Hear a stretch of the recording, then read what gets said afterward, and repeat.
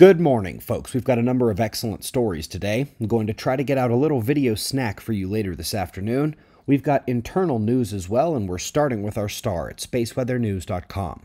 We're finding the last 24 hours on the sun were quiet. The plasma filaments we saw dancing around the limbs in the opening are less prominent in the Earth-facing position, and the sunspots have remained quiet. Big on the south, developing on the north. Big one is heading out with the same magnetic complexity and failing to flare, and the development of that complexity is still waiting in the northern group, need a bit more development. Quick look at the solar wind. Important line here is top left in the purple. The plasma speed rose quickly and is tapering off now as we exit the coronal hole stream without having it cause much geomagnetic effect. Does anyone remember that story about galaxies strung like pearls on a string? It was huge cosmological news in 2014, and they have now repeated the discovery at a smaller scale, with star clusters inside the Milky Way. And folks, this is a major scalability point, and it points to the structure of the fields within galaxies, something we went over in our top story yesterday. Sticking with the cosmological scale momentarily, regardless of which scientific paradigm you prefer, there is a big lithium problem. Where is it? It's been spotted far less often in space than expected, and today they decide they simply need to expect a little bit less. I'm not sure if that's science or giving up, but we're moving on.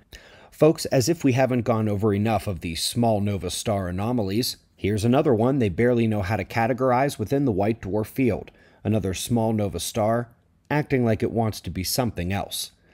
Best climate paper I've seen at the global solar forcing scale in a few weeks here. Excellent identification of the major effects on the westerlies in both hemispheres. It is the solar effect on large-scale systems like this, the Hadley cells in the intertropical convergence zone, which allow it to have such control on ENSO, NAO, PDO, and various other oscillations in large-scale patterns. Folks, when I said that they were going to fix the isotope dating and bring those scary German volcanic eruptions closer and closer to the 12,000 years ago mark, I was indeed hoping they'd move in bigger chunks than 126 years at a time. We'll take it, I guess. Tons of evidence that this part of the Eiffel volcano complex was a volcanic match for the last catastrophe, the same complex that is pretty darn scary with the next catastrophe on the horizon. Speaking of such scary things, yet another confirmation, about 20 in the last 2 years, that some of the megafauna presumed to have been hunted to extinction by humans actually took massive hits during climate shakeups, which would be the Heinrich events and stadial transitions, which also match up with the 6,000 and 12,000 year harmonics of the disaster cycle. Folks, this gorgeous shot is from the Hope craft scoping Mars auroral signatures. Remember this for that special video tonight. I'm going to show you how we know Mars had a crustal shift.